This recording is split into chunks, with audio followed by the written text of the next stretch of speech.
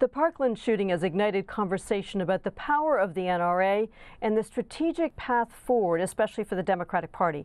Here to help us make sense of it all is Basil Smikle. He's a Democratic strategist and the former executive director of the New York State Democratic Party.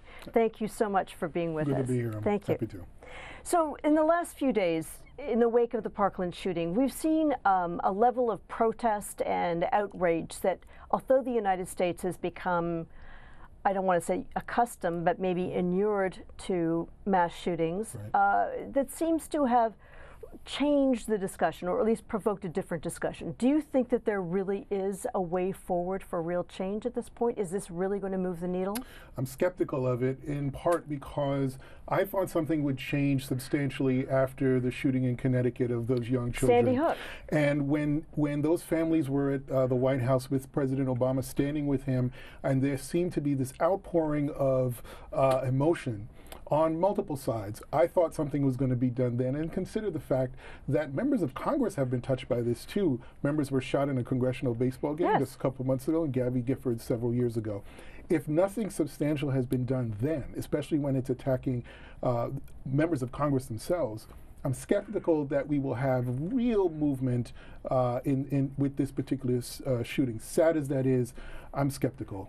So let's talk then about how members of Congress, representatives, state legislators are boxed in around the issue of gun control. Because that's really what you're saying, is that politically they are unable to move. It's very difficult for them because they have, number one, taken a tremendous amount of support from the NRA. In fact, the NRA in this last presidential election spent more money than they ever have in this election, in 2016 cycle. And even a state like New York, which is reliably blue, it's only voted for a Republican president 6 times since the Great Depression. When you leave New York City and you go upstate New York, the gentleman in the previous segment notwithstanding, there are a number of people who really do cling to their guns. It's part of their culture.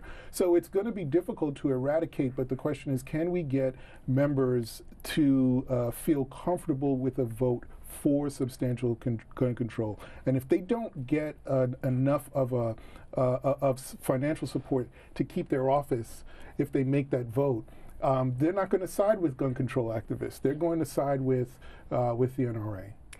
So let's just parse that out a little bit. So if what you're saying is that the NRA clearly has dollars, clearly spends those dollars are very powerful, and they talk on behalf of that lobby. I'm thinking if you're a legislator elected in maybe a purple state that has a high percentage of gun ownership, and maybe a stronger attachment to a conservative interpretation of the Second Amendment, how do you help move your community forward on the issue of, how do you strategize? What's your strategy if you personally really believe that there has to be change? Well, whether you've seen this incident or previous incidents and it's gotten you to the point of saying we need some real change here, then I think you have to make the argument first and foremost that Democrats, which the president has made, Democrats are not trying to take away your guns. In fact, there are more guns bought during the Obama administration than ever before.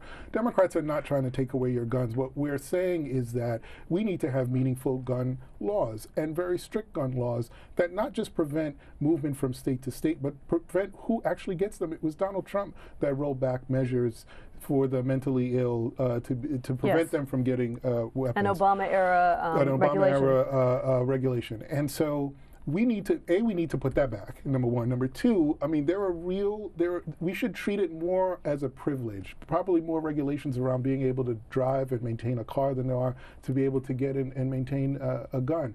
And I think if we make the case that we're not trying to take away your guns, we're actually just trying to make it so that if you have one, we know that you are going to use it safely and responsibly. But in this country, driving a car may be a privilege, but owning a gun is a right. That's true. But think about it this way. The United States is 3% of the world's population. We own 42% of the guns in this world. It's like a natural resource. The fact that that is the case, there is a real problem with that. Why, I don't mind you having a gun, but why do you need a military-style weapon? This young man was 19 years old, had a $2,500 military-grade assault rifle. Why is that necessary for him? So when you look at what the governor of Florida has done today, I mean, he is an A+ NRA ranking. Florida for decades has done nothing to advance gun control policy. As a matter of fact, has gone in quite the opposite direction.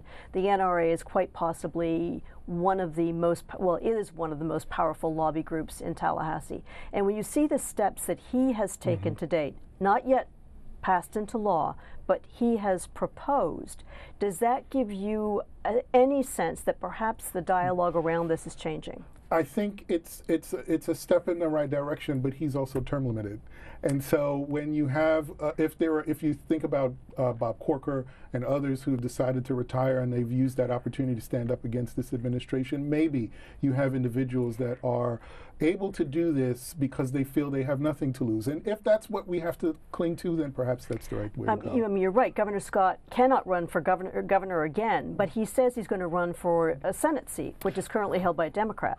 Right, and and so maybe he's looking at this as something that will jog him should he decide to make that move. And look, I think that for the young people that are out there marching and mobilizing, I mean, this is a constituency that I think he feels he can pick up, but it's a move in the right direction. I won't take that from him. Thank you, Basil. We'll be back talking with you more later in the program. Students in the Parkland shooting have galvanized young people to be more engaged in the political process. However, there is still plenty of apathy and misunderstanding of how government works. Back with us is Basil Smikle, adjunct professor at Columbia University in Wallace Ford, chair of the Public Administration Department at Medgar Evers College. You're both professors. I mean, how aware or how tuned into the process are your students? How much do they understand? Well, I always go back to right after the president won in 2016, the first couple of months in 2017 when Donald Trump signed executive orders. My students were like, can he do that? And I said, yes, of course he can. Those are the powers of the presidency. So I think what's happened now, since then, especially now, is students are making the connection between politics and governance.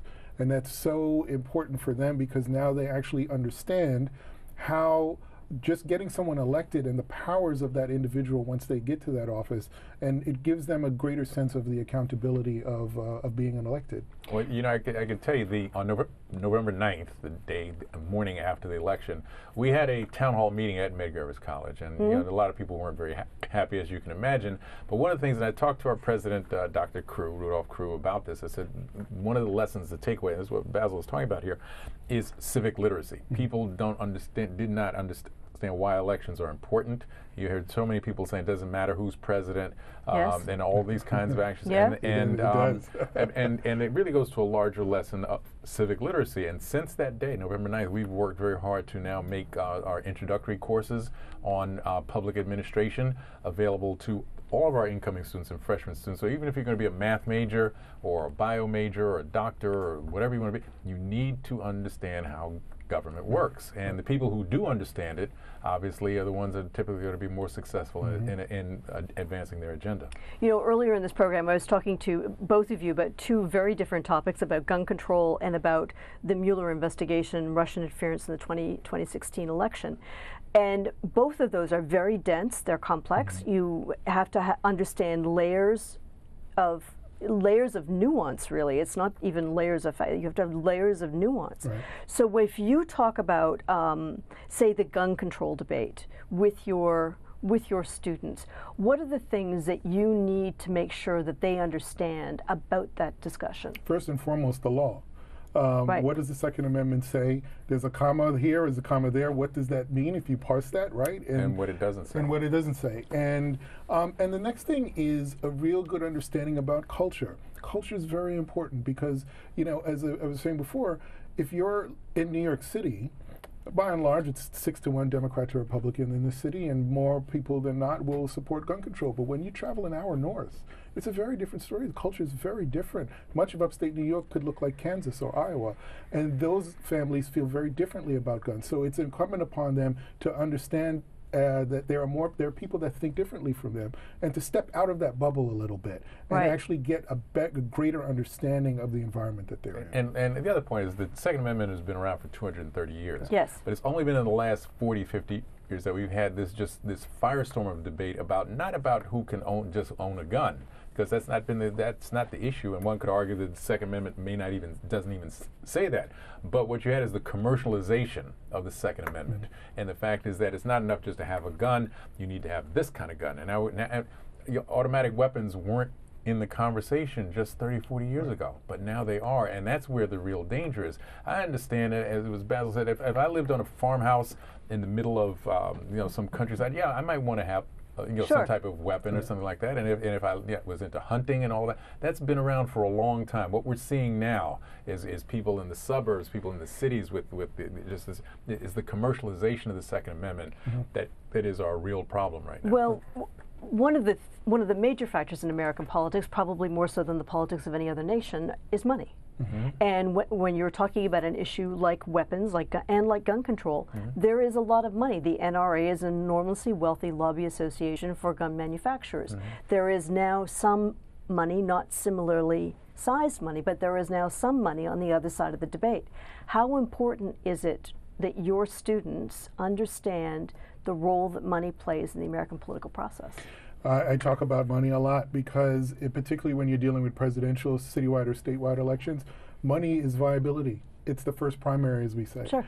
And so we talk about how important money is, but we also talk about how individual donors have an opportunity to control the narrative, not only of the individual they're supporting, but of people perhaps on the other side of that race. And so they react to it and say, why should there be so much money in a race? And having done this work, I understand it's for TV, it's for mail, it's for staff, that there are real reasons why you need money. But the fact that in the Obama years, and it's not just him, but it's in the Obama years, we spent billions of dollars on political campaigns. That is an obscene amount of money. And they are starting to reject the notion that money should be so much a part of our process. So I'm teaching a constitutional law course right now, and one of the things we try to do is connect the Constitution to current events. There's been 2 Supreme Court decisions just in the last few years, the McCulloch case and the Citizens United case, which basically say I can give as much money as I want to whomever I want. I don't even need to tell you who I am or what it's about. And of course, this obscures the notion of what free elections even mean. It is interesting that while we have all this money going into the campaign process, we also have this other aspect of voter suppression taking place in a very real way, making it less easy and more difficult for people to vote. And in many countries, for example, they vote on the weekends. Real simple thing. Right. Okay, so you don't have to take time off from work. You can vote online. You can do a number of things which people say, no, we want to do it the same way we did it in 1875. Why? And why? The why is because you're looking at a change, a shift in just the demographics of this country, where the people who have the most money may not be the most people. Okay, and so all that they've got left is the money and voter suppression to try and maintain their viability, and that's not going to last. Well, thanks, Wallace Ford, Basil Smikle. Thanks so much for having that conversation. Thank you.